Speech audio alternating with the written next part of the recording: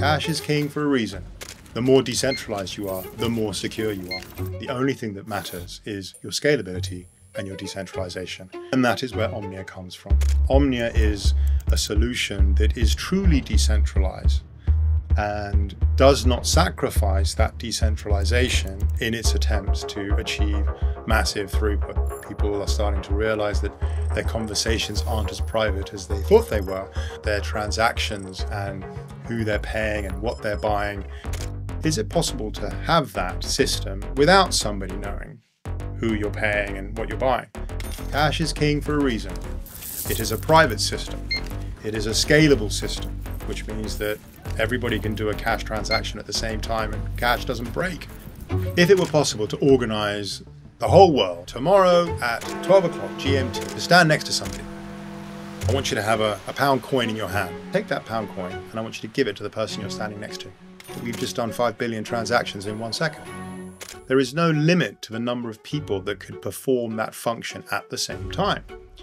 The reason cash works is because the only people involved in that transaction are the two people who are giving each other the money. No one else is involved. Is it possible to come up with a system that does that? And the answer is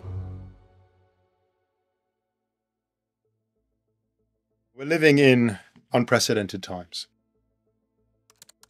where technology is literally taking on a life of its own. What with the expansion of artificial intelligence, what with the proliferation of technical devices, the entire world is run by electronics, and machines are playing a greater and greater part in the world. So we are going to have to come up with some solution which allows all of these machines to talk to each other. Look at the world today. I think it has never been more apparent to people that there are those in charge and there are those who are not in charge.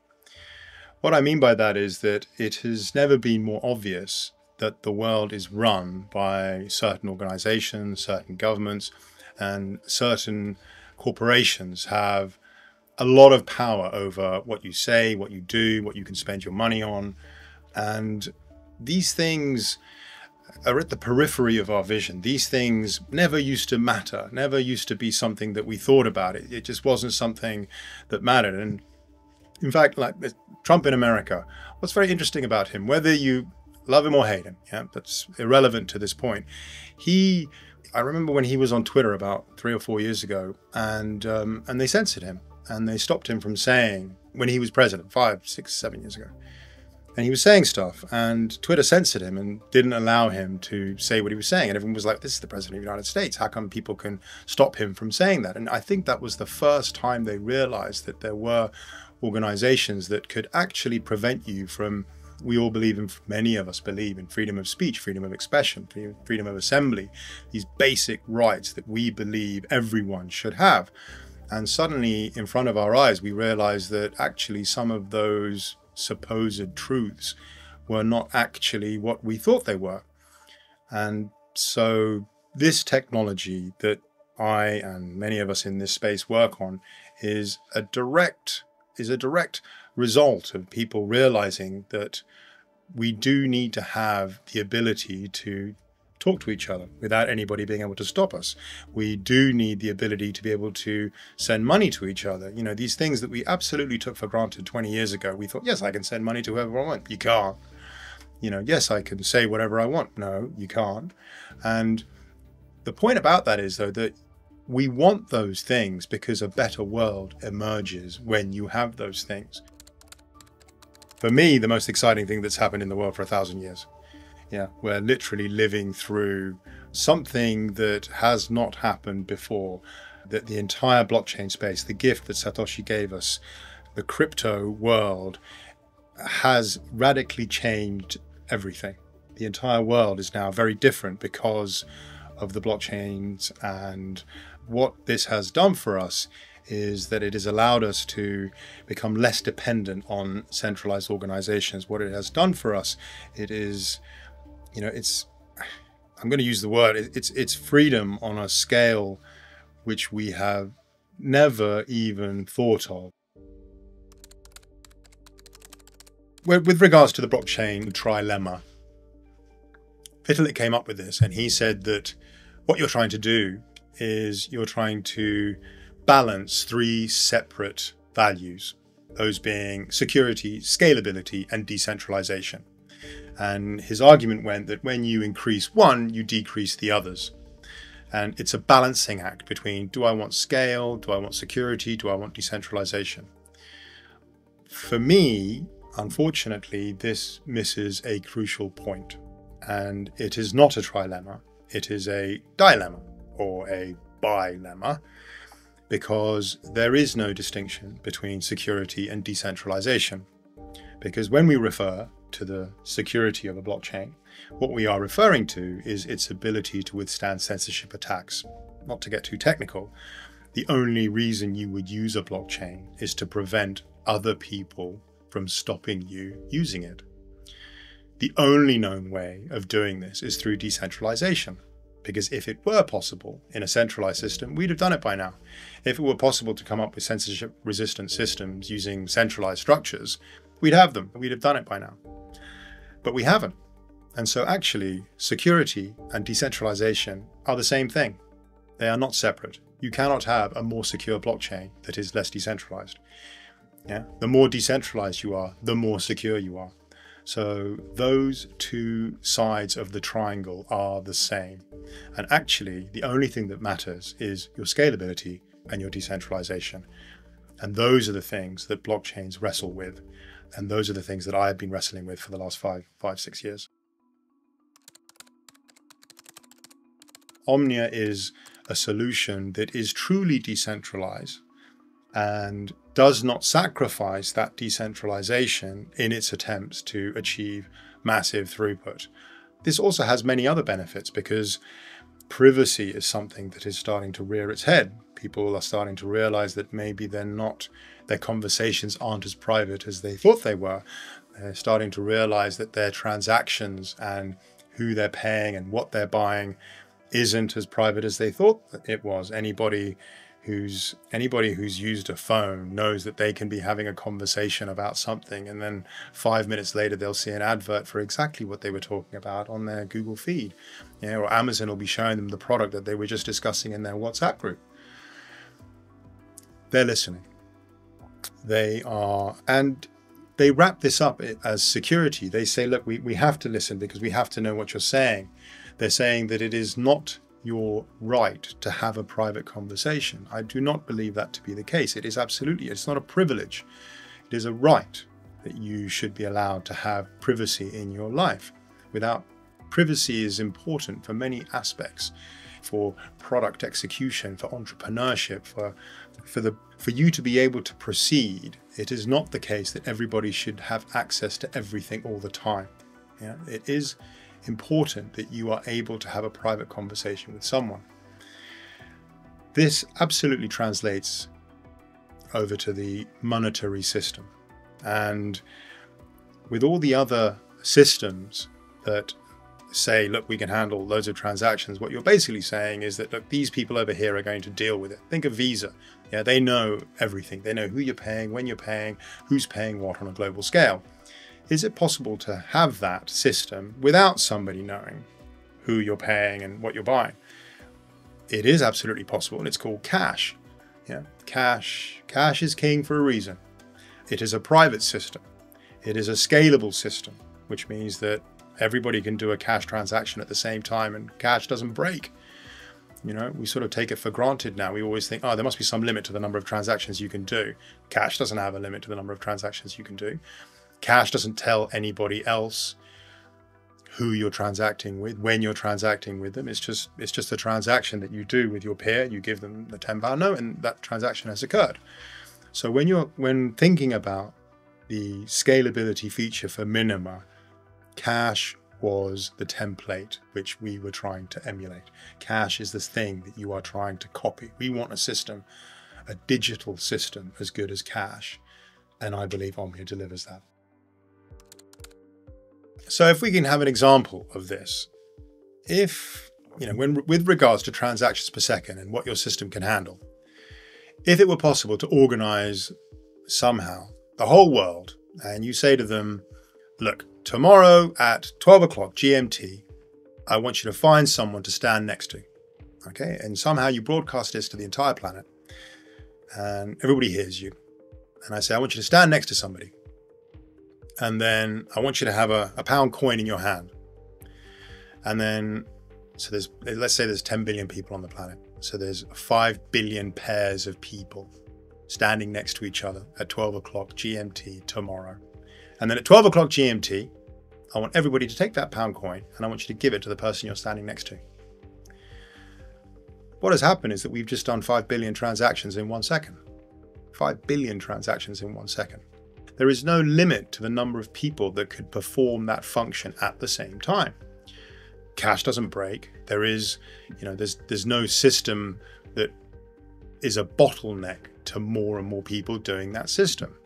That is a scalable solution. That scales with the number of people that want to use it.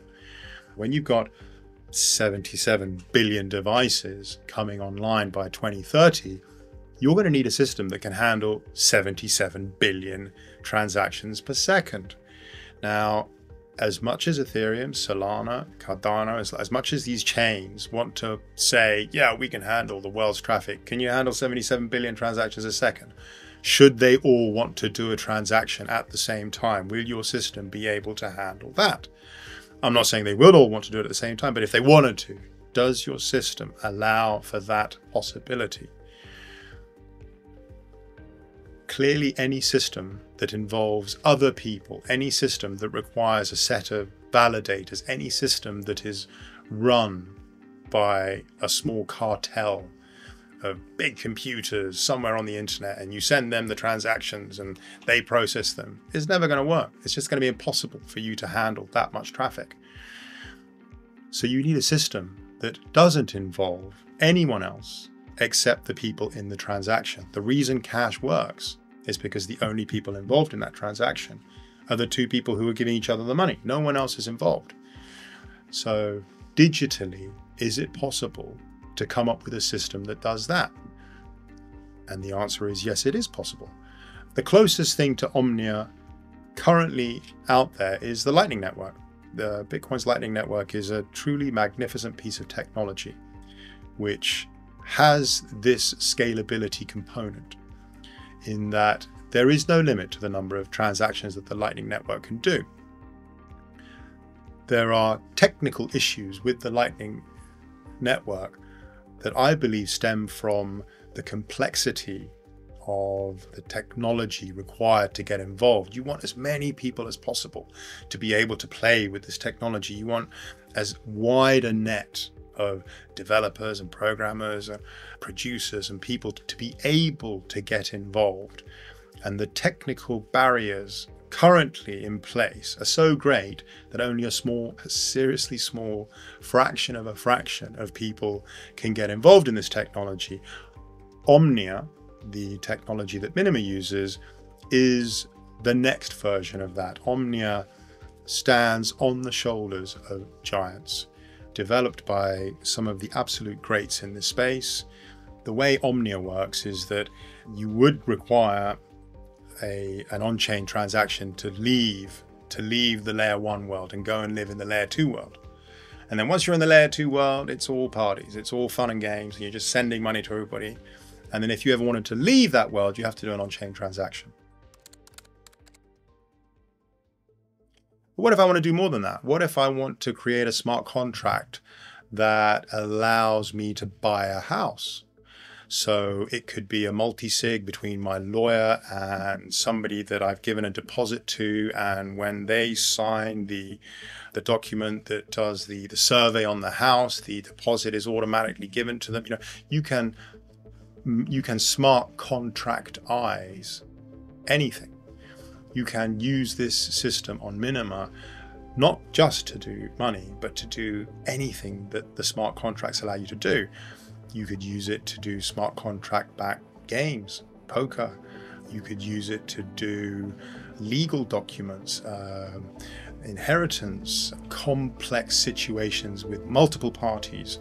All of this can be done over Omnia. And That hasn't been done by anyone else. That isn't something that you can currently do anywhere else. In every single blockchain out there, there is this horrible dynamic between those that run the network and those that use the network. There are those that are in charge of validating transactions, propagating them, blah, blah, blah. And there are those of us who use the network. And so if you want to do more transactions, the power required by those that run the network has to go up. Yeah, this is Solana. This is Ethereum with its multiple sidechains. Minima doesn't have this. The number of transactions per second you can do over Omnia is not proportional to the number of people the power of the people that are running the network. Everybody on the Minima network runs a complete node, validating everything. Everybody on the Minima network runs the same code in the same way with the same parameters. Yeah, everybody's running the thing. Everybody's running everything. And it is not a requirement that these devices become more powerful as the number of transactions that are done on Omnia increases. Those two things are not dependent on each other. And that's really special because it means that even today, there could be as many transactions as we want running on the Minima network. We don't need to give you a more powerful device. We don't need there to be a larger cartel, a smaller cartel of really powerful computers running the network for this to work. It works today at scale. Our partnership with ARM is our way of trying to embed Minima in all the devices in the world. Our partnership with ARM, who are, by far the most integrated chip. They run all your phones. They run everything, frankly.